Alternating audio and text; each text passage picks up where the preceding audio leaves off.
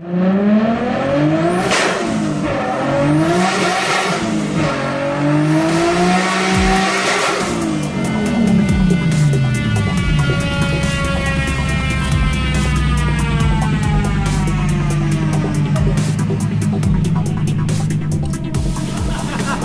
me see it. Hey guys, how's it going? So it's Pablo here again.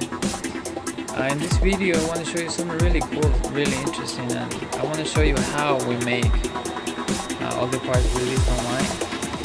In this case you can clearly see these are the coil pack mount brackets that we sell for the ignition upgrade for the RB26, where we use the R35 GTR coils on the RB26 engine.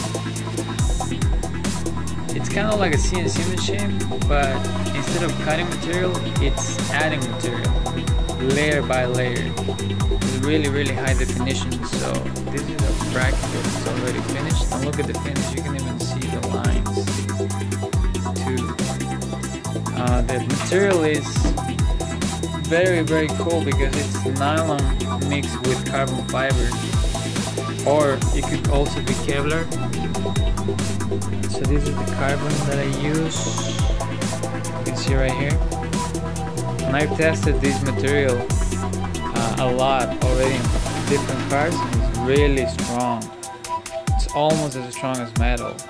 It resists the heat, the high temperatures, all the vibration, everything. So it's really cool stuff. This is actually the kind of materials that NASA use, or you know, all the aerospace companies. So very cool to use. So let me show you some other items I have here. So I have this is an air duct, you know, for all the road racing people. It's very cool too. And the good thing is that I don't have to stock any of these items, because once you click buy on the website, all I do is just pick the file and I just print them on the fly. So in a way I have all of them in stock. It really depends on when you order and what you order. So this is the software. Let me show you actually how it works. Let's see, kind of view.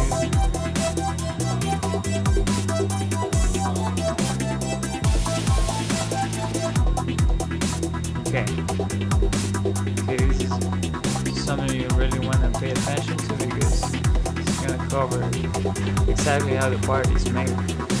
So what it does is, the first layers are the nylon and the carbon, and then I always add, see these yellow lines?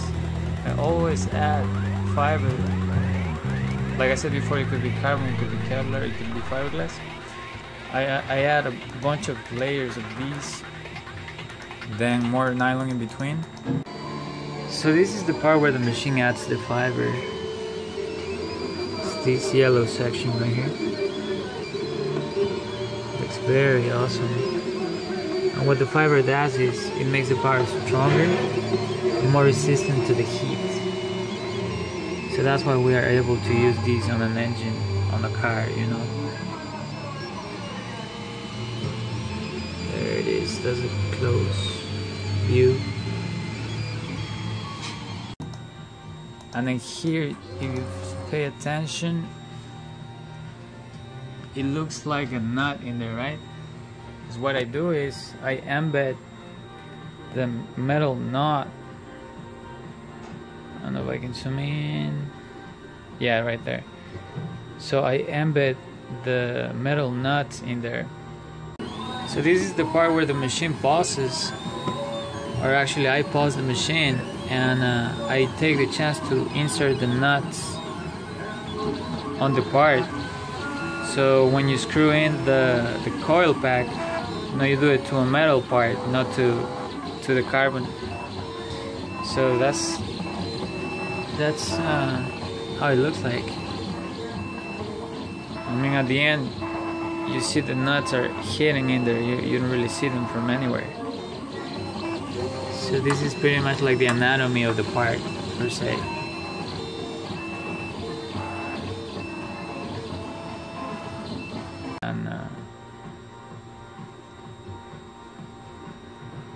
the threads are stronger obviously on metal, so you don't want to use threads on plastic. So I use metal nuts, and then it keeps printing, and then I add more fiber, and it just keeps printing until it's done. And it takes about, it says in there, it takes about a day or so. Yeah, it takes about a day and 8 hours to finish this. So it takes about a day and a half or so.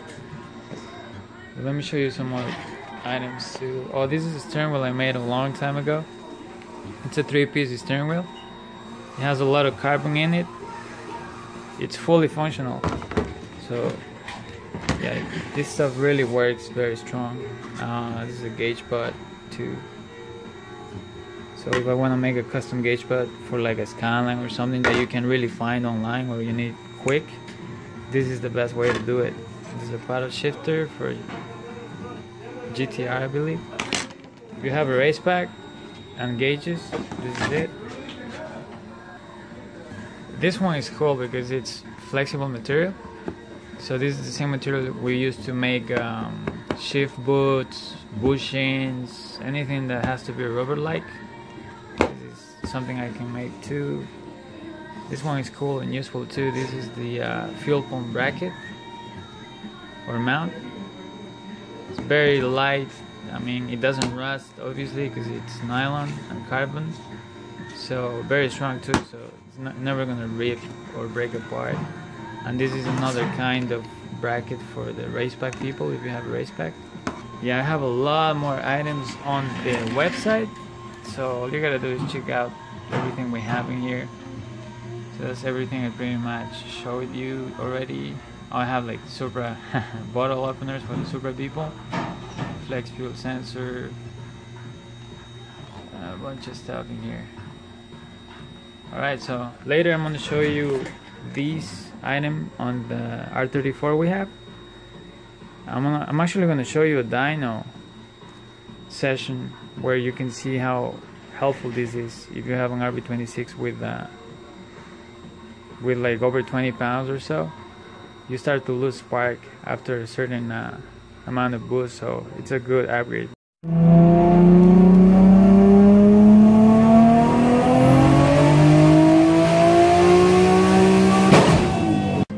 We came up with a kit that it's pretty much the easiest kit to install ever. So it's only this mount, actually two mounts, one for the front, one for the rear. And we use either R35 coils or the 350Z coils, which are exactly the same, it's just the height is different. And the cool part is that they're pretty much plug and play because the harness plugs right into these coils.